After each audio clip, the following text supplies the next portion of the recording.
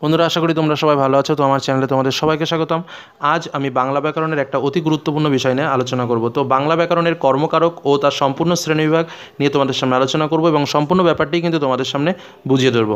তো এর আগে কিন্তু আমি তোমাদের কারক সম্বন্ধীয় বিভিন্ন ভিডিওগুলোও তোমাদের সামনে পোস্ট করেছি। তো আজ কারক সম্বন্ধীয় তৃতীয় পর্ব আজ আমি তোমাদের সামনে আলোচনা করব। তার আগে যারা এখনও চ্যানেলটিকে সাবস্ক্রাইব করেনি তারা অবশ্যই সাবস্ক্রাইব করে নাও এবং বেল আইকন অবশ্যই ক্লিক করে রাখো, যাতে এরকম আরও গুরুত্বপূর্ণ ভিডিওগুলো তোমরা ক্রমশ দেখতে পাও। তাহলে শুরু করা যাক আজকের।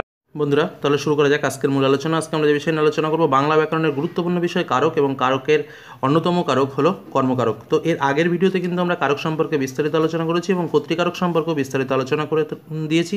এছাড়াও আমি তোমাদের জন্য বিভিন্ন সমাজ, বাক্য, বাচ্য প্রভৃতি বিষয়গুলো নিয়ে আলোচনা করেছি। যারা দেখোনি তারা ডেসক্রিপশন বক্সে লিঙ্কটা দেখে নেবে, সেখান থেকে প্রচুর তোমরা সমস্ত বিষয়গুলো পরপর পেয়ে যাবে। তাছাড়াও প্লে লিস্টেও তোমরা দেখতে পারো। তো আজকের আমাদের যেটা আলোচনা সেটা হলো কর্মকারক। তো একদম অ্যাট ফার্স্ট আমি একটা কথা বলবো, কর্ম কী।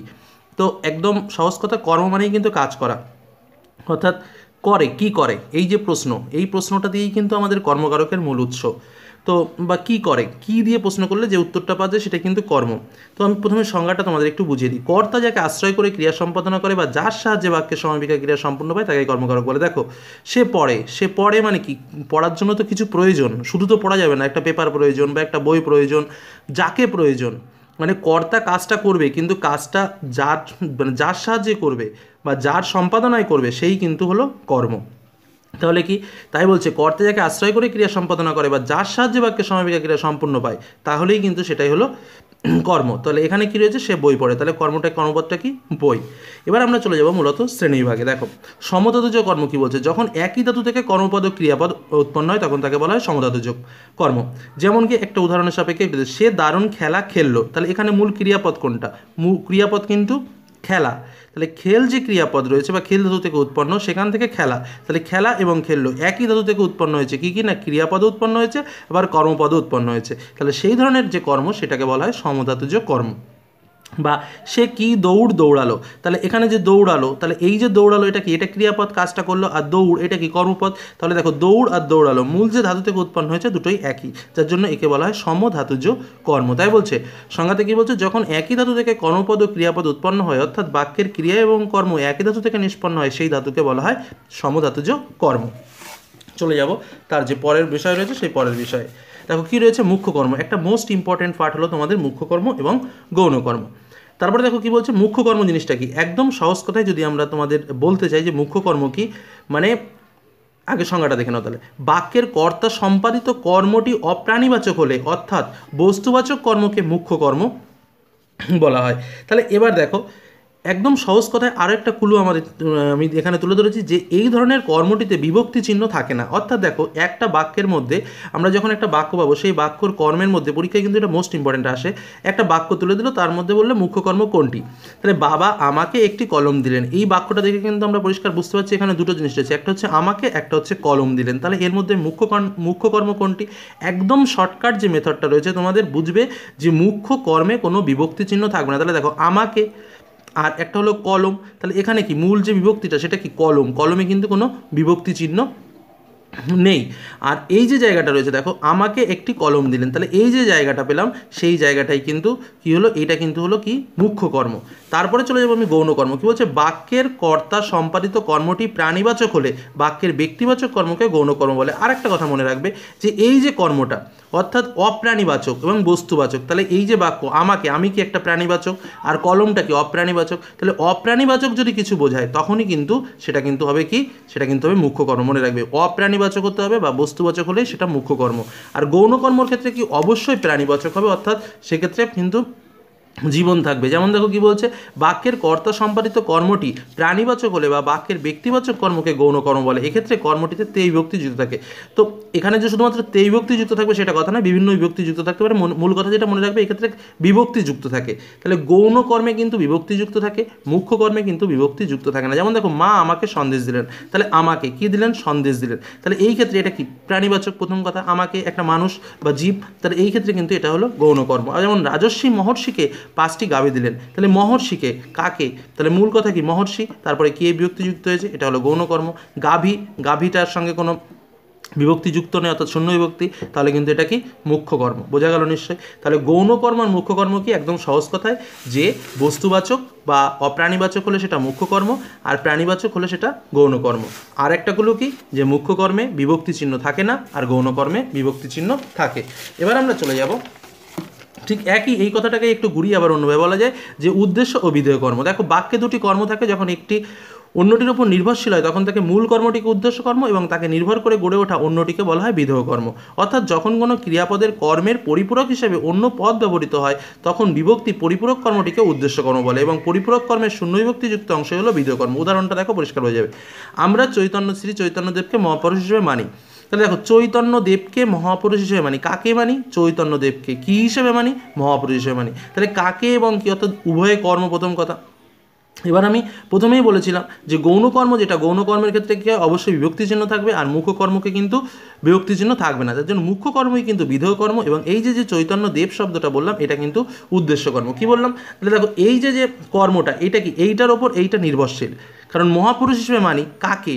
চৈতন্যদেবকে।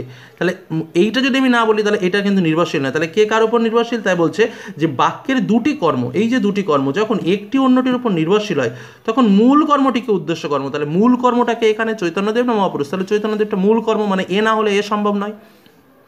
যদি আমরা বলি আমরা চৈতন্যদেবকে মানি তখন ব্যাপারটা আলাদা। তাহলে মূল কর্মটা কি? মূল শ্রী চৈতন্যদেব, তা বলছে মূল কর্ম যেটা সেটা কিন্তু উদ্দেশ্য কর্ম।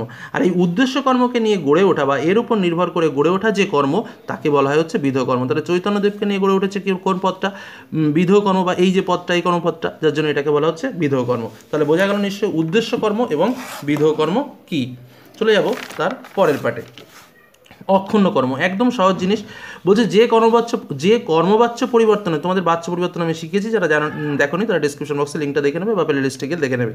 তো কি বলছে? যে কর্মবাচ্য পরিবর্তনের পরেও একই থাকে, অর্থাৎ দ্বিকর্ম ক্রিয়াযুক্ত বাচ্য কর্মবাচ্যে রূপান্তরিত হলে অপরিবর্তিত কর্মটিকে বলে অক্ষুণ্ণ কর্ম। দেখো কর্তৃবাচ্য ধরো লেখাটা কী রয়েছে? দেবশ্রী লেখাটা পড়লো, এটাকে আমি যদি কর্মবাচ্য করি তাহলে কী হবে? দেবশ্রীর দ্বারা লেখাটা পড়া হলো। তাহলে মূল যে বাচ্যটা ছিল সেখানে কি ছিল? লেখাটা। তাহলে এই যে পদটা দেখো, কর্তৃবাচ্যও ছিল লেখাটা, কর্মবাচ্যও কী হলো? লেখাটা। এই পদের কি কোনো পরিবর্তন হয়েছে? না, পরিবর্তন হয়নি। তাহলে এই ধরনের কর্মকে বলা হয় অক্ষুণ্ণ কর্ম। তাহলে কি বললাম? একদম সহজ কথায়, যে কর্মবাচ্য পরিবর্তনের পরেও একই থাকে, অর্থাৎ দ্বিকর্ম ক্রিয়াযুক্ত বাচ্য কর্মবাচ্যে যদি রূপান্তরিত হয় তখন তাকে সেই ধরনের কর্মটিকে বলা হয় অক্ষুণ্ণ কর্ম। তারপর আমি লিখেও দিয়েছি এক্ষেত্রে কর্তৃবাচ্যের কর্ম লেখাটা কর্মবাচ্য অক্ষুণ্ণ, তাই একে অক্ষুণ্ণ, মানে একই রয়েছে বলে অক্ষুণ্ণ, মানে ক্ষুণ্ণ হয়নি তার ধর্ম। পরেরটা হচ্ছে উপবাক্য কর্ম। একদমই সহজ। কি বলছে? যখন কোনো বাক্যে অন্য কোনো ক্রিয়ার কর্মরূপে ব্যবহৃত হয়, কোনো বাক্য অন্য কোনো ক্রিয়া, দেখো এটা বাক্য, টোটাল বাক্যটা ধরেই হচ্ছে অন্য কোনো ক্রিয়ার কর্ম, তখন ওই বাক্যটিকে উপবাক্য কর্ম বলে। যেমন কি যেথা জীব সেথা শিব মনে রেখো সদা। তাহলে এই যে যেথা জীব সেথা শিব সম্পূর্ণ বাক্যটাই কি মনে রেখো সদা? যেথা জীব সেথা শিব মনে রেখো সদা। এই যে সম্পূর্ণ বাক্যটাই, এটাই কিন্তু হলো, তুমি প্রশ্ন করলে, এবং সম্পূর্ণ বাক্যটা হলো একটা কর্মপদ। তাহলে এই যে বাক্যশ্রয়ী কর্মপদ, যার জন্য একে বলা হয় হচ্ছে উপবাক্যীয় কর্ম।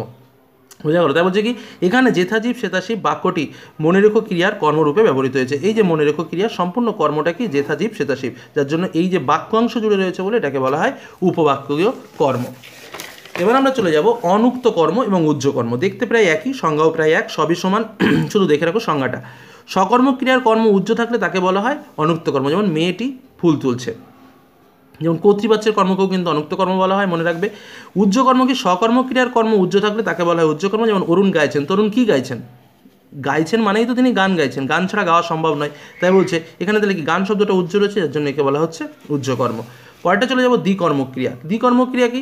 একদম সহজ কথায়, যে সমাপিকা ক্রিয়া দুটি কর্ম থাকে তাকে বলে দ্বিকর্মক্রিয়া। যেমন যদু মধুকে গান শোনাচ্ছে, তাহলে একদম সহজ কথায় যদি কোনো বাক্যাংশে দুটি কর্ম থাকে, অর্থাৎ দুটি কর্ম থাকা মানেই একটা মুখ্য কর্ম হবে এবং একটা গৌণ কর্ম থাকে, তখন সেই বাক্যে যদি দুটো ক্রিয়া থাকে তখন কিন্তু মনে রাখবে, দুটো কর্ম থাকে তখন তাকে মনে রাখবে সেটাকে বলা হয় দ্বিকর্মক্রিয়া। যেমন যদু মধুকে গান শোনাচ্ছে, কাকে গান শোনাচ্ছে? কি শোনাচ্ছে? তাহলে কাকে এবং কি, এই দুটো প্রশ্নের উত্তর যদি এক বাক্যে পাওয়া যায় সেই ধরনের ক্রিয়াকে বলা হয় দ্বিকর্মক্রিয়া। যেমন যদু মধুকে গান শোনাচ্ছে, এখানে মধু হলো গৌণকর্ম এবং গান হলো মুখ্য কর্ম। আমি আগেও বলেছিলাম বিভক্তি থাকলে সেটা গৌণকর্ম এবং বিভক্তি না থাকলে সেটা হলো মুখ্য কর্ম। তারপরে আমি চলে যাব পরের পার্টে। দেখো কী রয়েছে, বাক্যাংশ কর্ম। তাহলে একটা বাক্যের একটা ছোট্ট অংশ যদি থাকে তখন তাকে বাক্যাংশ বলে। যেমন কি সমাপিকা ক্রিয়াহীন পদসমষ্টি বা বাক্যাংশ অখণ্ড ভাব প্রকাশে কর্মরূপে ব্যবহৃত হলে তাকে বলা হয় বাক্যাংশ কর্ম। যেমন কি দিনরাত তোমরা চিৎকার চেঁচামেচির অভ্যাস ত্যাগ করো। তাহলে চিৎকার চেঁচামেচির অভ্যাস সম্পূর্ণ একটা অংশ, যার জন্য এটা একটা বাক্যের অংশ বলে এটাকে বলা হচ্ছে বাক্যাংশ কর্ম। কর্মকর্তৃবাচ্যর কর্ম, তো কর্মকর্তৃবাচ্য মানেই তোমরা জানো যে একটা জড়বস্তুর কর্ম, যেমন কলম লেখে, বই পড়ে, হ্যাঁ। তো এখানে কলম লেখে, তারপরে শাক বাজে, এই যে জিনিসগুলো রয়েছে, তো শাক তো নিজে বাজে না, অন্য কেউ বাজায়, যার জন্য কিন্তু তাকে বলা হচ্ছে কর্মকর্তৃবাচ্য। এটা বাচ্চার চ্যাপ্টারে খুব ভালোভাবে ব্যাখ্যা করা রয়েছে। তো দেখো কর্মকর্তৃবাচ্যের কর্ম কাকে বলে, কি বলছে, যে কর্ম কর্তৃবাচ্যে কর্তা অনুপস্থিত থাকে, এমনকি কর্মই কর্তার ভূমিকা পালন করে, তাকে কর্মকর্তৃবাচ্যের কর্তা বলে। যেমন কি শাক বাজে, তাহলে কি বাজে, শাক বাজে। আবার কে বাজে, শাক বাজে। তাহলে দেখো এখানে কর্তা রূপেই কিন্তু কর্ম অবস্থান করছে, যার জন্য একে বলা হয় কর্ম কর্তৃবাচ্যের কর্ম। পরেরটা চলে যাব, অসমাপিকা ক্রিয়ারূপী কর্ম। কি বলছে, বিশেষ্যরূপী অসমাপিকা ক্রিয়া যখন কর্মকারক হয়ে ওঠে তখনই তাকে বলে অসমাপিকা ক্রিয়ারূপী কর্ম। যেমন মরিতে চাহি না আমি সুন্দর ভুবনে, তাহলে এই জায়গাটা কি, এটা কি বিশেষ্যরূপী অসমাপিকা ক্রিয়া মরিতে, এবং এই পদটাই যখন কর্মপদ হয়ে গেছে। দেখো মরিতে চাহি না আমি, কি চাহি না আমি, মরিতে চাহি না আমি, কিন্তু মরিতে জিনিসটা কি, এটা কি বিশেষ্যরূপী অসমাপিকা ক্রিয়া, যার জন্য এই ধরনের যে কর্ম সেই কর্মকে বলা হয় অসমাপিকা ক্রিয়ারূপী কর্ম। তাই সংজ্ঞাতে কি বলছে, বিশেষ্যরূপী অসমাপিকা ক্রিয়া যখন কর্মকারক হয়ে ওঠে তখন তাকে বলা হয় অসমাপিকা ক্রিয়ারূপী কর্ম। তারপরে চলে যাব বহু পদময় কর্ম। কি বলছে, বাক্যের কর্মটি যখন সমাপিকা ক্রিয়া ব্যতি রেখে অনেকগুলি পদ নিয়ে তৈরি হয় তখন তাকে বহু পদময় কর্ম বলে, একে বাক্যাংশ কর্ম বলা হয়। আগে যেটা তোমাদের বোঝালাম যে চোখে চোখে কথা বলা বন্ধ করো, তাহলে এই যে সম্পূর্ণ যে ব্যাপারটা, যে চোখে চোখে কথা বলা বন্ধ করো, এই সম্পূর্ণ ব্যাপারটাই কিন্তু হলো বহু পদময় কর্ম, কারণ এর মধ্যে অনেকগুলো পদ অবস্থান করছে।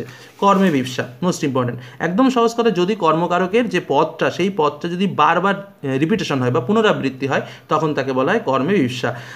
তো কি বলছে সংজ্ঞাতে, দেখো বাক্যে কর্মকারকের পুনরাবৃত্তি ঘটলে বা একই কর্ম বারবার হতে থাকলে তাকে কর্মের বিংসা বা বিপসা বলা হয়। যেমন পুজোয় কাকে কাকে নিমন্ত্রণ করলে, যে কাকে কাকে, তো এক শব্দ আমি যখন দুবার বললাম তখন তাকে কর্মের বিপসা। ঠিক একইভাবে কিন্তু করণের বিপসা, সব কিছুর বিপসা আছে। বিপসা মানেই মনে রাখবা কোনো কারকের পুনরাবৃত্তি। যেমন আমি সাপোজ বলে রাখছি যে ধরো করণের বিপসা, তাহলে করণের বিপসা গেল, ধরো একটা উদাহরণ দিলাম কি, যে পথে পথে আমার দেবালয়, তাহলে কি পথে পথে স্থান বোঝাচ্ছে, তাহলে কি হলো অধিকরণ এটা। তো এই যে বিপসা মানে যে কোনো শব্দ যদি পরপর দুবার ব্যবহৃত হয় তখনই তাকে বলা হয় বিপসা, আর কর্মপদে যখন ব্যবহৃত হচ্ছে তখন তাকে বলা হচ্ছে কর্মের বিপসা। যেমন উদাহরণে কি বললাম, পুজোয় কাকে কাকে নিমন্ত্রণ করলে, তাহলে এই যে কাকে কাকে, এই কথাটাই কিন্তু কর্মের বিপসা। তো এই হলো আমাদের কর্মকারকের সম্পূর্ণ শ্রেণীভাগ এবং কর্ম সম্পর্কে বিস্তারিত আলোচনা। তো আশা করছি যে এই আলোচনার মধ্যে থেকে তোমরা কর্মকারক সম্পর্কে বিস্তারিত আলোচনা বুঝে নিতে পারলে। তো এর পরবর্তীতে আমি অন্যান্য ভিডিওগুলো তোমাদের সামনে তুলে ধরবো। আশা করি আলোচনাটি ভালো লেগেছে, তাহলে অবশ্যই লাইক করো, বন্ধুদের সঙ্গে শেয়ার করো। যারা চ্যানেলে নতুন এখনো সাবস্ক্রাইব করোনি অবশ্যই সাবস্ক্রাইব করে রেখো। তো আজকের মতো এখানে শেষ করলাম, ধন্যবাদ।